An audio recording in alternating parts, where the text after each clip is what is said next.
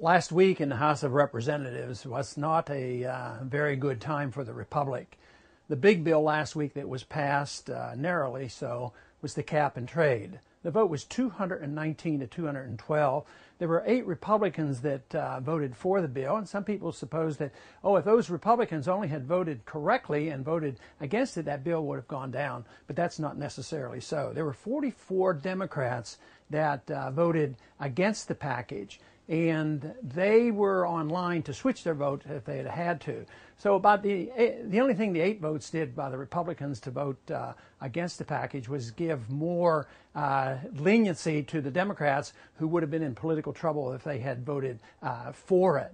So this is a system that is generally known in Washington how voting works. But it was interesting. One Democrat talked to me, a friend of mine, and I said, well, how are you going to vote on this bill? He said, I'm going to vote for the bill.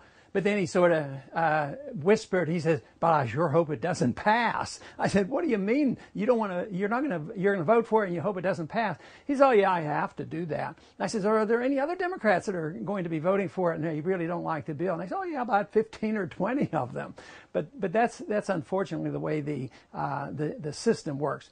But I thought the Republican Party did a pretty good job in standing up against this bill. They were outraged over what cap and trade will do. It's going to be a real detriment to our economy. It's going to be very costly and push up energy prices, and who knows how many unintended consequences we'll run into down the road. Of course, it has to pass the Senate, but if it does get past the Senate, obviously Obama will sign this bill.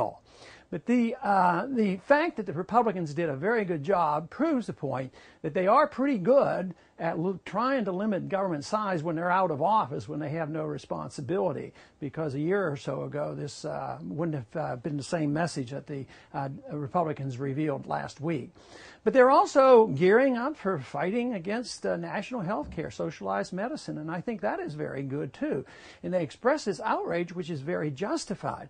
But my problem with all this is they don't show any outrage in other areas. Why is there no outrage with the perpetuation of war, the expansion of the war in Afghanistan, the movement of the fighting into Pakistan? This last week we authorized $680 billion for the military, and believe me, very little of that will provide true national defense for us. And there's no outrage over the national security courts. One of the outrages over the previous administration were these secret courts and permanent detention without court hearings, these military tribunals. They're going to be continued, and to me there should be outrage. It's interesting that some Democrats who are outraged over this, they vote for the cap and trade, and the Republicans who are outraged over cap and trade, they vote for perpetual war and this permanent unlimited detention without hearings in court. So that's where our real problem is, and that we have to try to get the people to put this together. Now, the legal justification for unlimited detention, which Obama is planning to perpetuate with an executive order, is that the legal experts have explained that if there's no law prohibiting the president from writing an executive order, therefore it must be okay. Now, that is absolutely bizarre that a president can do anything he wants unless the Congress writes a law that says he can't do it. So everything is legal except that which is prohibited by law by the Congress. What good's the Constitution? The Constitution is supposed to hold Congress and the courts and the president in check. So this is the reason it marches on, and I would think there'd be a lot of Democrats and a lot of progressives and a lot of anti-war people, civil libertarians that should be outraged over what Obama's doing in the military, foreign policy, civil liberties area.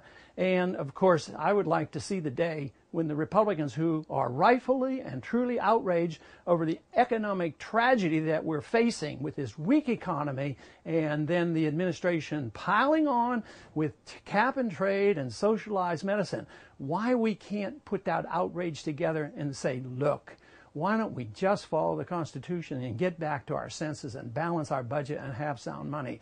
That is what we need, and hopefully we will wake up, and the people in this country will have enough influence in Washington to finally bring this expanding government that literally is undermining our liberties.